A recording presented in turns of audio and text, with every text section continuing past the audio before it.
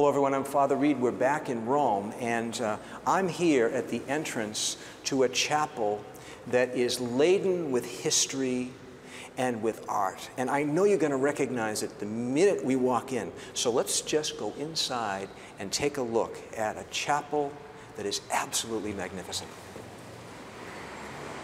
Ah yes, thanks to the extraordinary talents of Michelangelo, La Cappella Sistina, the Sistine Chapel here in the Vatican, has become one of the most famous art galleries in the Western world. But the Sistine Chapel is more than the sum of its artistic wonders. It is, as I said in the beginning, a sacred chapel in a place dense with history as the very room in which papal elections in conclave are held to this day. The Sistine Chapel was commissioned by Pope Sixtus IV, from whom it derives its name. And it was back in 1475 that it was commissioned. It was designed to be, and still is, the Pope's chapel.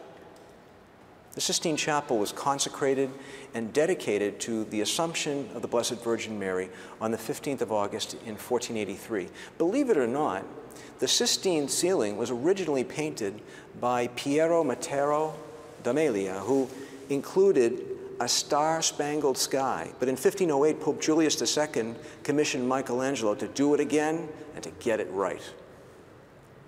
Michelangelo was called away from his work on the Pope's own tomb, and he was not terribly happy about the change. He had always insisted that he was a sculptor, and he really disliked painting frescoes.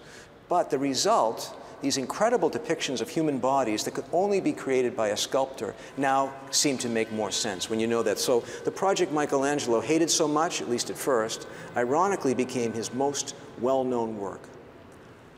Michelangelo's famous Sistine ceiling depicts scenes from Genesis in dramatic and moving detail, while the Last Judgment on the end wall is striking and powerful. And as if that were not enough, the side walls are covered with important Renaissance frescoes by other artists depicting biblical scenes and contemporary popes. Michelangelo worked on the project between 1508 and October 31st, 1512, in cramped conditions, high up on scaffolding, and under continuous pressure from the Pope to hurry up. The project would permanently damage the artist's eyesight. Recently, however, the Sistine Chapel has been carefully cleaned and restored, saving Michelangelo's masterpiece for us to appreciate it here today and to inspire future generations.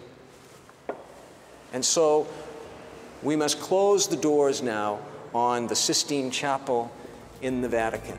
I'm glad we've had this time to be together and to see it close up. From Rome, from the Vatican, from the Sistine Chapel, I'm Father Reed. Ciao, ci vediamo presto.